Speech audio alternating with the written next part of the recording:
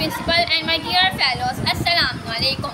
Women's are a part and parcel of every society. Progress of society depends on active participation of men and women. My name is Iman Ramzan and I read in 8th class. Today, the topic of my speech is the role of women in Pakistan movement. In the beginning, both the Hindus and the Muslims worked together to drive the British from India. Together, they formed a political party and called the Indian National Congress. But soon, the Muslims realized that the Hindus who were the majority in the Congress as well as in the country. My respected teachers, they would never give equal treatment to the Muslims, so they formed their own political party and called it the All India Muslim League. My respected teachers, in 1934, Quaid-e-Azam Muhammad Ali Jinnah became its president. The Muslims being united on a common platform under his able guidance and leadership and started their struggle for independent Muslim state to be called Pakistan.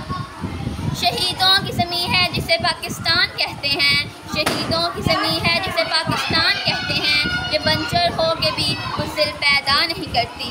My respected teachers, not only did the men take part, but also women actively participated. The women encouraged their brothers, husbands and sons not to give up the struggle until their goal was achieved. My respected teachers, the first worthy lady of our administrator is Begum Muhammad Ali. She wrote for the press. Then there was Miss Fatima Jinnah called Madre Millat. She helped her brother in the struggle for establishment of Pakistan. My respected teachers, Begum Rana Liaquat Ali worked as an honorary secretary and typist in Sindh. The work of awakening the Muslim women are carried out by Nusrat Haroon, Lady Sughra Hidayatullah, Miss Khairunisa Shaban and Miss Fakhrunisa Hidayatullah.